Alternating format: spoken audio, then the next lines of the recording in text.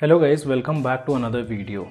We have a new update rolling out for Oneplus NORD. A month ago we received Oxygen OS 10.5.9 and today we have a new update which is Oxygen OS 10.5.10. The update is rolling out in batches, so it might take some time to receive it on your device. I'll try to provide the download links in the description below.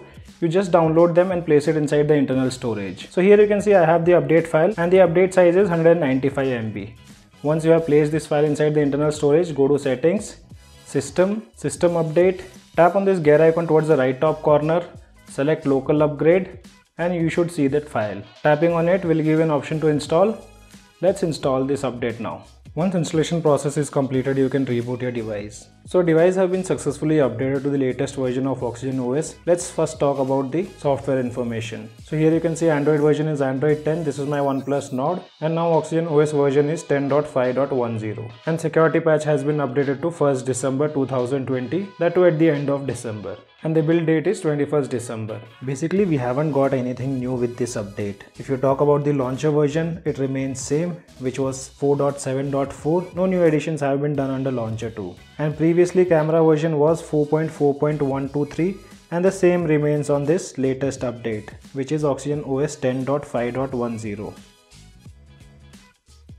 And I don't think any kind of improvements have been done under camera section. We have two change logs, one is related to system and the second one is related to OnePlus Store. Under system, they have updated the security patch to 1st December 2020, as I said, at the end of December. So great job OnePlus. Later they have also updated the GMS package, which is Google Mobile Services, to September 2020, along with few general bug fixes. And you guys let me know in the comment section below what all bugs you have been facing on your Oneplus NORD. I'll do a complete review on this build, which will also help me in covering all the bugs in a review video. I'll be using this device as my daily driver for few days to get a better review on this build. Under last changelog, OnePlus have added this OnePlus Store application, and they also say that it can be easily uninstalled. Using this application, you can make any purchase of all OnePlus items like phone, TV, audio, accessories, gears. Basically an additional app have been added. Purchase can be easily done through Chrome. So guys, this was all about the latest update for OnePlus NORD. Now let's also take a look at the benchmark results. With Geekbench application, single core have scored 621 and multi-core have scored 1916. On the previous update, single core had scored 613 and with multi-core device had scored 1899. So slight improvements in benchmark results using Geekbench application.